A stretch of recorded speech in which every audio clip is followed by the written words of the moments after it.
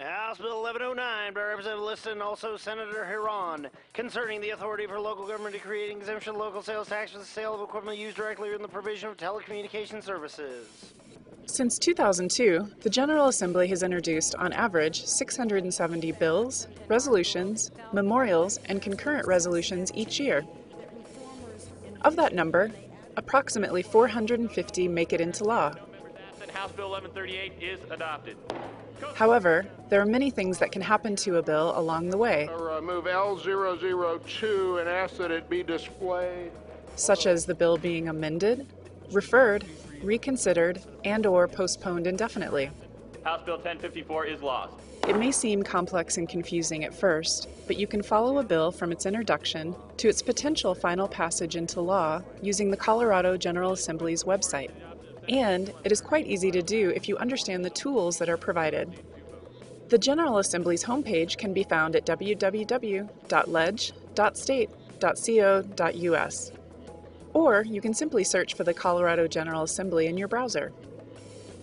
There is a lot of information on the General Assembly website, but we are going to focus on the links that will help track a bill through the legislative process. This includes House and Senate calendars, status sheets, journals, search tools, and live audio streams of committee hearings. In addition, the Colorado Channel provides you with live video web streams at coloradochannel.net, cable coverage on Comcast Channel 165, and indexed video archives of the House and Senate floor proceedings that are also available on the site. Looking at the top of the General Assembly's homepage, the video audio broadcasts of current proceedings link will direct you to another page that will give you access to video of the House and Senate floor proceedings and live audio of all of the legislative committee hearings. The committee audio links are very useful if you want to listen to the committee debates and testimony and get a first-hand account of these proceedings.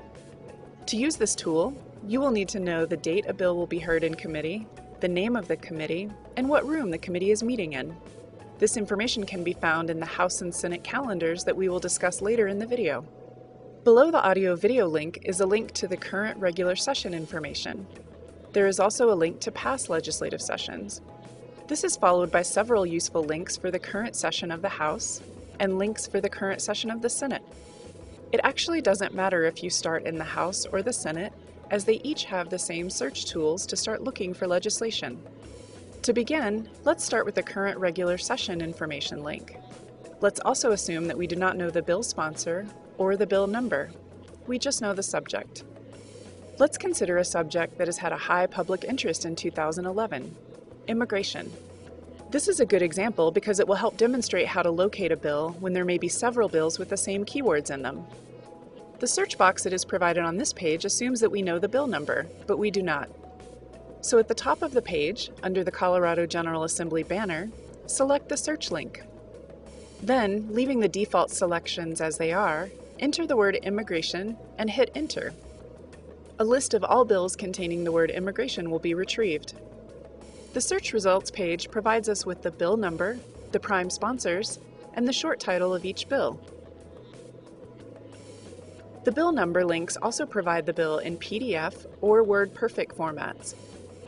Next, we can find links to all versions of the bill as it was introduced, engrossed, re-engrossed, revised, re-revised, and passed on third reading. These versions will show us any changes that have been made to the bill as it goes through the process.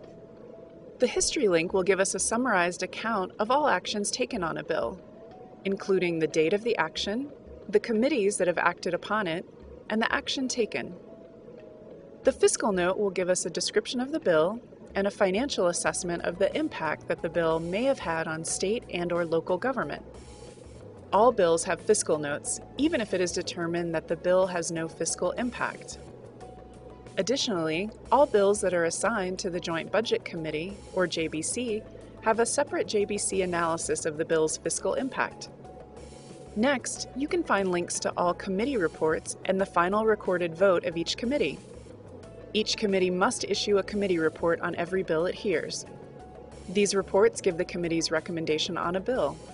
The committee can amend the bill, refer it to another committee, kill it, or send it to the committee of the whole without any changes. Please note, any amendments added by a committee are not part of the bill until the Committee of the Whole adopts the committee report on second reading. The last piece of information provided on the search results page is the third reading vote that each chamber has taken on a bill. If we look at the list of bills having to do with immigration, we can determine that the bill we want to track is HB 11-1073, short-titled, Peace Officer Status of U.S. Marshal. Now, we have found our bill and have all the information we need to track it: bill number, bill sponsors, and short title. Now, let's go back to the General Assembly main page by clicking the home link and look at the calendars to find out more about this bill. Calendars are created on a daily basis and list all of the bills each chamber may hear that day. Calendars also include the schedule for committees. However, calendars are subject to change and bills can be added or laid over while the chamber is in session. But by using these calendars, we can typically determine when a bill will be heard in a committee and when it will be heard on second and third readings. The link to the status sheets is also very useful. Only 50 bills are displayed at a time, so we may have to choose the correct range of bills to find the bill we want to track. The status sheets provide us with a snapshot of what the General Assembly has done on every bill to date. Status sheets are sorted by bill number and show the prime sponsors, short title, and the date the bill was introduced. Following that information, there are 2 lines in each column for each bill.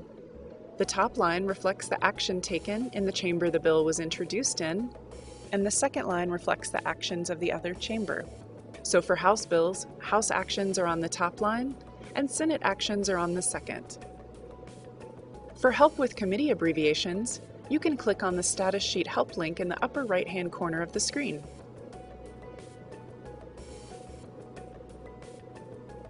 The next column displays whether or not there was a fiscal impact, followed by the dates the bill passed on second and third readings.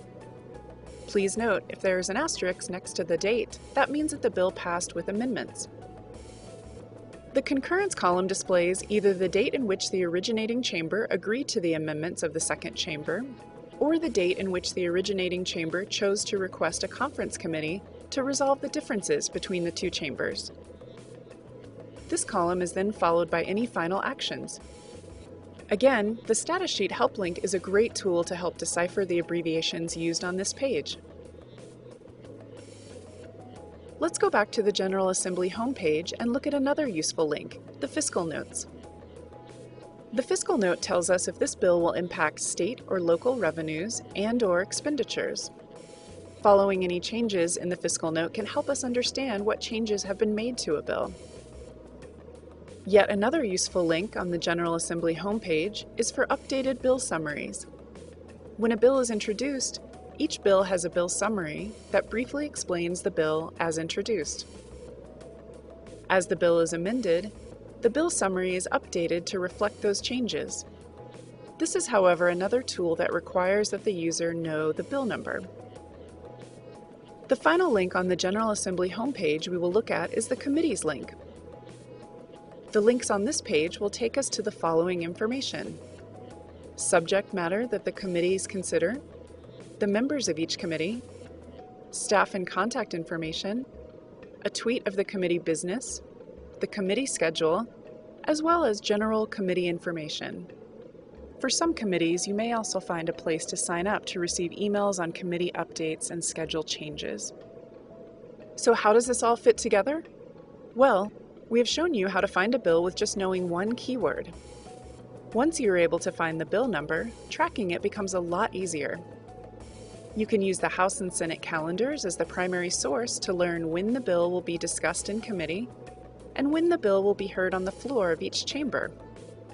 You can also use the audio and video links to hear the debate on a bill firsthand. You can find the changes that are made to the bill and the action taken on it by viewing the committee reports, bill history, and by viewing all versions of the bill. Thank you very much for watching, and we hope this makes understanding the legislative process here in Colorado a little easier. For additional information, please visit coloradochannel.net.